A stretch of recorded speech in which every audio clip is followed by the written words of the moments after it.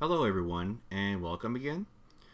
So this video continues on the topic of allies to our happiness, and the topic is going to be on resiliency. Unlike the previous video, which was on awareness, that I had a hard time finding a proper definition on it, the definition on resiliency was pretty on point, and that is that it is the ability to recover quickly from difficulty. So I feel that the word recover captures a good part of what it is to be resilient. There are other words that also come to mind when I think of resiliency, and these are determination, courage, and there's a host of other ones that I'm going to be talking about later on.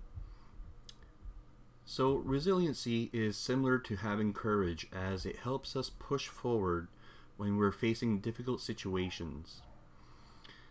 It is something similar to persevering. And if you think about how it is to persevere, is about not giving up and to find a way through this. So I'd like to talk about topics that I talked about in many videos, and that is anxiety and depression. So being resilient can help us with anxiety and depression.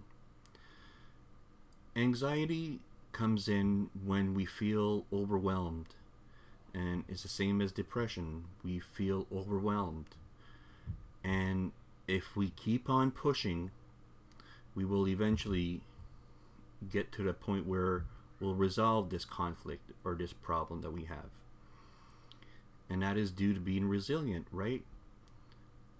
So if we would continue on this path and basically push through difficulties, and then we would eventually become at ease with things, that would make us automatically gain self-esteem because of the things that we accomplished.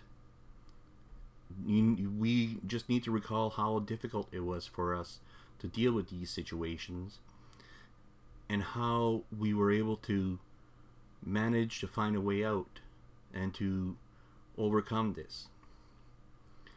So that's why I say that being resilient is a big ally to our happiness, as it helps to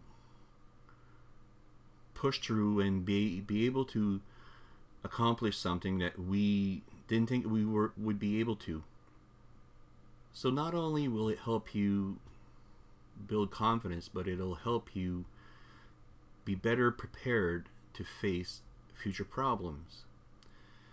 And it does that by us being able to recall what we've been through and know that how difficult it was, and then this maybe bigger problem that we might just be able to accomplish and make it through this one as well, because of the fact that we know that we were able to make it through in the past.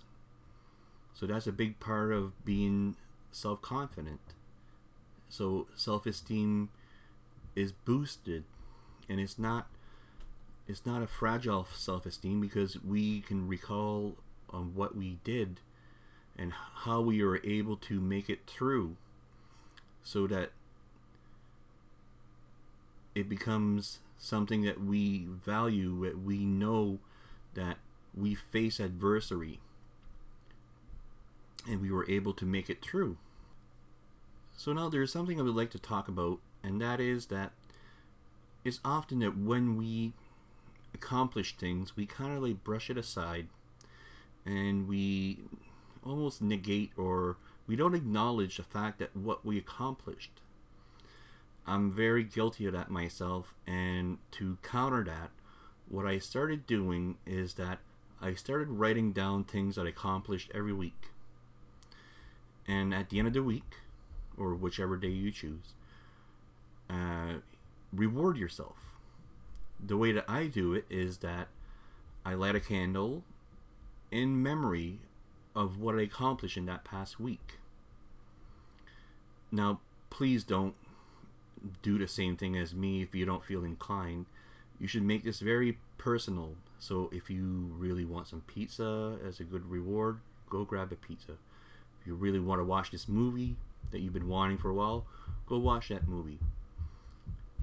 And by doing so, we will not brush it aside and say, kind of like, move on to the next problem without acknowledging what we just accomplished. And that'll be something big, because it'll be able to leave an imprint on your mind that you were able to do this.